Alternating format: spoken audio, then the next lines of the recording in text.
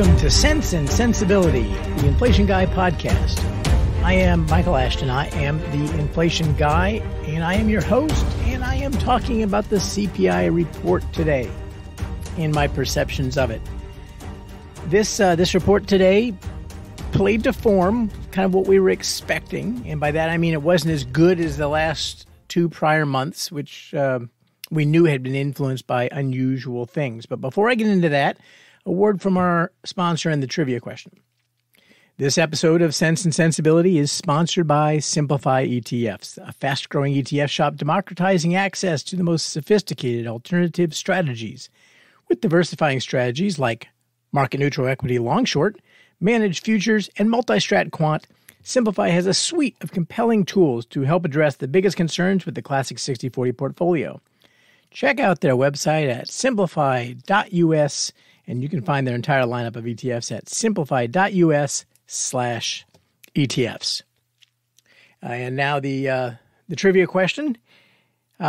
What supposedly happens, what supposedly results from playing the phrase number 9 on the White Album's composition Revolution 9 backwards? So if you have that composition, Revolution 9, and the part where they go number 9, what supposedly happens if you play that backwards? Okay, does that sound esoteric enough? Is that weird? Some of you will know the answer instantly, and others will say, what kind of question is that? So that makes it a good trivia question. All right, so going into today's figure, let's set the backdrop, from the last couple of months, because that's what makes this number interesting. Is not this number; it's actually where we had been the last couple of months, and because we'd had two very low core prints over the last over July and June prints from the August and July reports. Okay, so today was the August report, reporting in September, but the CPI for August, and so the June one that was released in July was a very low print, sub 0.2, and a surprise, and quite a big surprise. Looking at it, it was a lot of it was airfares. Airfares had fallen 8%. Lodging away from home had fallen 2%, and wireless telephones had fallen 1.5%. But it wasn't a very broad deceleration, and you could tell that because median CPI went down a little bit, decelerated a little bit, but not very much. And as you know, I prefer to look at median because it kind of abstracts from those weird one-offs like airfares falling 8%. So that was 2 months ago. Then last month, we got another soft core print that was also a surprise. And part of the surprise was that airfares fell another 8%. And that back-to-back 8% fall we just hadn't seen, since the collapse right around COVID. And there was certainly no reason to think that airfares were going to plunge 8% and then plunge 8% again. But unlike the prior month, it was a much broader deceleration. Yes, you had the big one-off in airfares, and you had used cars decelerating, and you had, miscellaneous personal goods and recreation, new vehicles, housing, furnishings, and operations, and a whole bunch of things that decelerated a little bit. And so median inflation actually dropped quite substantially. But it still looked a little weird. I mean, the idea that all of a sudden, we're out of the woods and prices just stopped going up seemed a little unlikely. And anyway, with a little bit of, if one or two things had swung the other way, then median would not have fallen. That's just the way a median works. But there were lots of small changes, and that's a better thing. That's a better thing than having one or two small changes, or big changes that lead to a lower core. So, all right, so that was the backdrop. We had these two low numbers. Both of them were kind of one-off things, except for airfares, which I guess is a two-off thing. Clearly better than what we'd had last year and earlier this year, but there's still some suspicion. And so coming into this month, we had that backdrop, and we also knew that headline was going to be a little bit perky because energy prices last month started to rise. Gasoline prices started to rise reasonably substantially. And oh, by the way, with the Strategic Petroleum Reserve essentially empty, for all intents and purposes, there weren't going to be any more games. And so when OPEC decided to restrict supplies a little bit, we started to see gasoline prices go up. And so you knew that was going to play into headline inflation. But that's headline inflation. And so we try to look past that. So what's going to happen on the core? So heading into the number, the expectation was that you'd get something like 0.23 or 0.24 on core. So, still rounding to 0.2, but a high 0.2. And part of that was when you were sort of penciling it together, you kind of go, well, all right, we got to have airfares are obviously going to bounce at some point. And, but used cars are going to continue to drag. And, but, you sort of, add these things up and a big part of it was that you were going to get a bounce out of airfares. And in fact, that's what happened. So core actually came in a little bit high on the high side of 0.278 to 3 decimal places. Now, so that means it rounded to 0.3. And that's nothing to get alarmed about. I mean, what we were seeing 0.6s, 0.7s, those were things to get alarmed about. 0.278 is nothing to get alarmed about. It's a little bit higher than we want to see. It's in the mid 3s if you annualize it. And everybody wants to see inflation go back to the low 2s. I don't think it's going to. I think we're going to end up in the high 3s, low 4s. But this is the kind of number you'd like to see, obviously some progress. And you'd like to see more on the median. So the CPI for used cars and trucks was less of a drag than I'd sort of expected going in. Airfares bounced a little bit less than 5%. That was a little less than I'd expected they'd bounce. So those two things kind of, washed each other out. And median inflation, and I think this is sort of the big point. So we'd gone from 0.35% or 0.37% on median, and then 3 months ago it was 0.35, and then it dropped suddenly last month to 0.18, and then it's back up to like 0.33 this month. So median is gradually decelerating, but at 0.33% a month, you're talking about closer to 4% on an annualized basis. And that's, I think, where inflation kind of is, about 4%. But it is gradually accelerating. And the fact that median jumped back up tells you that the broad deceleration that we had seen last month was also a little bit funny. So where did that really come from? Well, so there are a couple of interesting things to look at here. And one of the things that we have to be monitoring persistently going forward, and we always have to watch it, but is housing. And I've spoken before. I've had a podcast on the fact that rents are decelerating, and actually we had there was a podcast number 74 was inflation, folk remedies, and among the folk remedies I talked about, I discussed some of the research that people have been doing that says that rent inflation should be negative, and that's where it's going from where it currently is 7% and change. That clearly is yet to be determined. I don't think there's any I think it's going to around 3-ish. And it's currently in the rent of shelter, which includes lodging away from home, and primary rent and owner's equivalent rent. The rent of shelter is 7.33%. So it's going to go down, but it's going to go down something to like 3%. It's going to take time. So that's going to be a persistent deceleration. And every month we're going to pencil in a slightly lower rent of shelter number. And to the extent that it doesn't decelerate as much as people think, that means we're going to kind of persistently surprise the average prognosticator out there, because there are going to be more months when rent of shelter is a little high than months where it's a little bit low. Now, this month we had primary rents at 0.48, owner's equivalent rent 0.38, and so you're in the mid 0.4s. However, you had lodging away from home again coming down and dragging 3% month on month.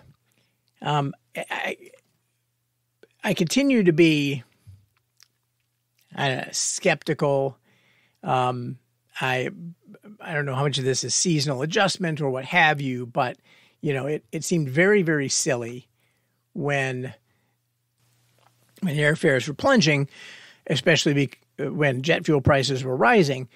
But to a lesser extent, but I guess similarly, it's hard for me to believe that hotel rooms are becoming suddenly cheaper. I mean, I'm certainly not seeing it. So it's less obvious than the really quirky thing with airfares. And again, to sort of review the whole airfares thing, again, it fell 8%. But airfares generally track pretty well over time to jet fuel. It makes sense. It's the biggest input into taking someone from point A to point B. The biggest marginal cost is the cost of jet fuel. And so when jet fuel goes up, airfares tend to go up. And what has been strange is that jet fuel prices have been stable to rising, have been rising more this month. And yet you had airfares going down a lot, and that just didn't make a lot of sense. So coming into today, it seemed my estimation was that airfares were understated by about 15%, and that's why I thought we would jump about 6, and we got about 5. But anyway, but sort of back to the whole shelter thing. It's a little less obvious. It's a little harder to tell what lodging away from home should be doing, especially because a lot more of lodging away from home are things like Airbnb and the like, and it's very hard to sort of track that. So I don't know, maybe the lodging away from home thing makes some sense, but anyhow, that's all in shelter. And rent of shelter was 0.29. So again, that sort of combines all three of those pieces of shelter. Looking at other categories, the CPI for medicinal drugs, pharmaceuticals, was up 0.6% month on month. And that's a series that just jumps all over the place. But what is interesting is that, back in 2020 and early 2021, pharmaceutical inflation was negative, and that just seemed bananas because we were in the middle of a pandemic and pharmaceutical prices are going down. That made very little sense, but it turned out that it was just kind of laggy, and now we have had the last 10 numbers or so from medicinal drugs have all been positive, and on a and so we're starting to get a reasonably decent contribution from pharma. It's less true from doctor services, which were only up 1/10 month on month and remains kind of soft, but hospital services was up 0.67% month on month. That also had been one of the soft categories last month, down 0.4. And in the medical group, it's worth pointing out, I've been pointing it out now for 11 months, that one of the big persistent drags, and it shows up in core services, ex-housing, and supercore, is this drag from health insurance. And we've talked about it before. The drag from health insurance comes from the way that health insurance inflation is imputed. And I won't go into it here, but it basically is an adjustment that the Bureau of Labor Statistics makes once a year and then smears it out over 12 months. And this last year, it was a really, really large negative adjustment that never sort of made a lot of sense. And we knew that coming up, not next month, but the following month, we were going to see something of a snapback, and health insurance will start adding to inflation going forward. The BLS has made a methodological change. There's nothing sinister about this, but they're trying to make this a little more timely. And in order to make that change, the adjustment for the next 12 months that we were expecting, the persistent jump, the persistent positive impact of 2 basis points or so a month, whereas now it's a drag of 4 basis points a month, is actually going to be accelerated and compressed into just the next 6 months after that. So we're going to go from dragging 4 basis points on the overall core inflation to adding about 4 basis points. And so that's going to make a difference of almost a tenth, just not next month, but the month following that, just switching how we're doing medical care inflation. So that's something to sort of keep in mind, because everything that we're doing right now is, this number itself was a little high. It was a little broader than we had seen recently. Not alarming, but the question is the boat turning so that now we're going to see a series of numbers that we just don't like as much? Another place that we're going to see a continued persistence in inflation. So all the things which had been bringing down core inflation, a lot of it having to do with core goods and things like that, a lot of them are sort of played out. Used cars could still fall a little bit, but most of these things are kind of getting played out on the good side. And so the only big negative effect you have kind of going forward is you've got housing gradually decelerating. The health insurance thing is going to reverse. Lots of other things in core goods, again, sort of played out. You're starting to see pharmaceuticals go back up more steadily. And some of the things which are swimming in the other direction look like they've got staying power. One of those is motor vehicle insurance. So motor vehicle insurance, which was kind of obviously wild in 2020, has been persistently accelerating, not just rising, but accelerating each month, and was up 2.4% in this last month. And that's partly because there have been some natural disasters, taking a lot of cars away, but and leading to a lot of big settlements. But a lot of it has to do with carjacking and car theft, and the sorry state of some of our inner cities. And so motor vehicle insurance over the last year is up 19%. It's not an enormous part of CPI, but right now it's a very persistent add. And so health insurance is going to become a very persistent add. So on the one hand, you've got this housing, which is going to be decelerating, but we are already seeing housing prices go back up. So eventually that deceleration is going to run its course. And we have these other things which are starting to become persistently on the positive side. Now, when you look at the diffusion, so by diffusion I mean, various ways of looking at how many categories are accelerating versus decelerating or what have you. The deceleration is still broadening, or the acceleration is narrowing, depending on how you want to look at it. And so that's still good news, but it's still too broad to say that the inflation episode is over.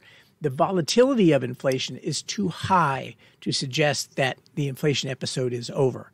And like I said, everything to me looks like it's kind of heading towards around 4-ish, and that the wind is going to start blowing in the other direction here. And so the good news is going to stop being quite so good. Now, that doesn't mean that the Fed should be tightening further. I think the Fed is done. Who knows? You never know when they want to throw in another quarter or whatever. But for all intents and purposes, the Fed is done tightening. They continue to shrink the balance sheet. The problem is going to come later this year, or actually probably next year. And by the way, that's sort of the theme. I guess the theme is here that okay, we've had all this good news on inflation, and it looks like the Fed is done, and everything's worked out, and all those things have been great. And now they're all kind of facing a change in the winds, and things are starting to blow the other way. I just talked about the inflation part itself. And on the Fed, the Fed gets, okay, they were late. They responded poorly to COVID. They put way too much money in, and they didn't recognize early enough how bad it was going to be in inflation. And it was easy to see. The Fed was very late to it, and they deserve the chorus of boos that they got. They deserve credit for when they did figure out that they were behind, for jettisoning the dovishness of the last 25 years and saying, hey, guys, we really need to not only hike rates, but we need to shrink the balance sheet. And although it's been sort of a slow drip, they have been doing that. They've been very consistent about doing that. And I've been as surprised as anybody else in the world. But they were, in both cases there, they were pushing in the direction that was sort of obvious. So they were raising rates to pull down inflation, even though it doesn't really work that way. But that was the reason. But that was okay because growth was strong, and so the Fed hiking rates isn't a big problem. It's easy to be a central banker when growth, the current state of growth and the current state of inflation argue for the same policy. The problem coming up is going to be that inflation is going to prove sticky, not at 7%, but at 4%. And at the same time, we're going to start to see, I believe, interest rates out the curve start to, or continue to rise. And that's going to, along with other things, slow the economy. So one of the reasons that rates are going to rise is that we keep having larger and larger deficits. And one of the reasons we have larger and larger deficits is because the interest rate burden of the national debt is getting larger and larger because interest rates are going up. And because we are actively trying to shrink our trade deficit, that means that we're sending fewer dollars abroad for people to buy our debt. Net result is that the people buying our debt have to be more and more domestic, which means you need higher interest rates to persuade them to buy more treasuries. Anyway, that was a quick aside. That's why longer-term rates are going to continue to go up. And longer-term rates going up is going to help decelerate other parts of the economy. And you've got other things like energy prices going back up and so on. And the Fed's not about to ease. But that's then the problem. Okay, so once the economy starts to slow, but inflation is still 4%, is the Fed still going to focus on prices? Are they still going to keep shrinking the balance sheet? Are they still going to maintain interest rates where they are? Or are they going to be forced to come in and start buying treasuries so that interest rates don't go to 7 or 8? Right? Are they going to be forced to ease because the economy slips into a recession and all the doves come out again and say, well, we don't have to worry about inflation because we're in a recession, even though it doesn't work that way. And so we should start easing again. That's going to be the real conundrum. And now that's not today's problem. That's next year's problem. And that's what we're going to be watching going forward. But that's when it's not at all fun to be a central banker. And we'll have to watch for that. For now, the easy part is over. The deceleration of inflation that came from food and energy and from core goods has basically run its course. We're just about done with the health insurance thing. We still have the housing, but that's just going to trickle in over the next year or so. And after that, it's going to go back up. So the easy part here is over. The easy comps, we have one more month that's where we should see core fall just because we're dropping off a high number from last year. But then the easy comps are done, and so core is going to have more trouble going down. The fourth quarter of this year is going to be more challenging from an inflation perspective. Not like 2022, but it's going to be more challenging than most of 2023 has been. So that's all for today, except for the answer to the trivia question. The question was, what supposedly results from playing the phrase number 9 in the White Album's composition Revolution 9 backwards? The phrase number 9, that's repeated a bunch of times, according to proponents of the belief that Paul McCartney of the Beatles had been killed in a car wreck, but that the fact had been covered up in a conspiracy. Supposedly, if you play number 9 backwards, you get a clue because it becomes "Turn Me On, Dead Man." And that's one of the many clues to the truth that McCartney was, in fact, no longer with the Beatles.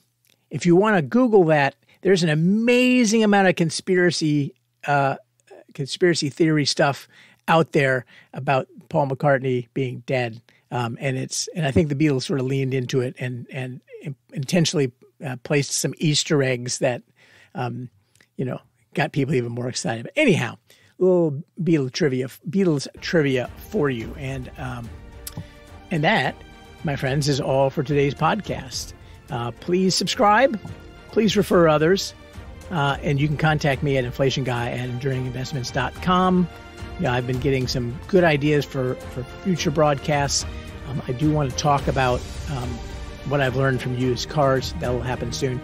Subscribe for free to the blog at inflationguy.blog. And, of course, you can go to visit Enduring Investments if you have an inflation challenge. Tomorrow we're going to roll out a new website.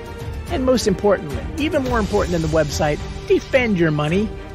And if inflation is coming for you, remember, you know about it.